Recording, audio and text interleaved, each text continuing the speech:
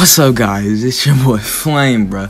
And today we're gonna be diving into the best way to get money and best way to get to novice rank. I'm pretty sure there's no other starter quests aren't it. This is how you level up. This is the best way to get money and items, so you can start your trading journey, start getting them items, get your stats up. You know what I'm saying? And yeah. So don't forget to leave a like, comment, and subscribe, and let's get right into the chest route. So really, the best route is going from basically around Mount Sea-Watch, bro. There's so much chest, you get so much loot, and it's the perfect length, so you can just loop it, keep doing it, and the chests just respawn. So you start off here, 2 chests right here, and then you can go down below it. And there's I want to say 5, 7, 8 more chests. There's usually one right here behind these stairs. And then there's one on each side under here.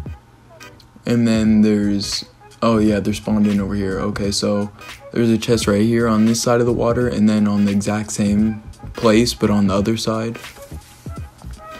And then there's 5 chests underneath, all the way down. Yeah, right here. C5. And see, look, I just got a hard amulet dole. That's one of the best items in the game. So yeah, you get a lot of good items from this, guys.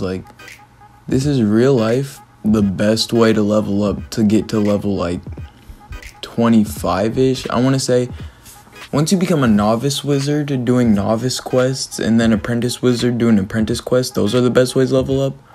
But until you're a novice, I'm pretty sure just farming this chest route is probably the best way to level up, because you also get money and all these good items at the same time. And it might be faster leveling up than starter quests, to be honest, because starter quests are trash. So next, you want to come over here. You see this bridge? If you go down right here, you'll see 2 chests. And yeah. So if you guys want to see more videos on this game, just leave a like and comment. Oh yeah, I got the invisible glitch. So if you get turned invisible, just take your hair on and off and you'll be visible again. Yeah, so if you like this game, you want to see more videos on this game, just leave a like to let me know. Comment what video you see.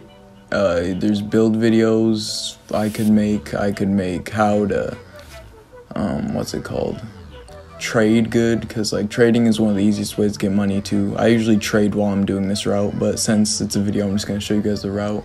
Yeah, there's all these chests right here. And then there's chests. See, look at these items, guys. This is great. And then if you come down here, there's usually 2 chests right here. Yup. And yeah, you see this evil boss place?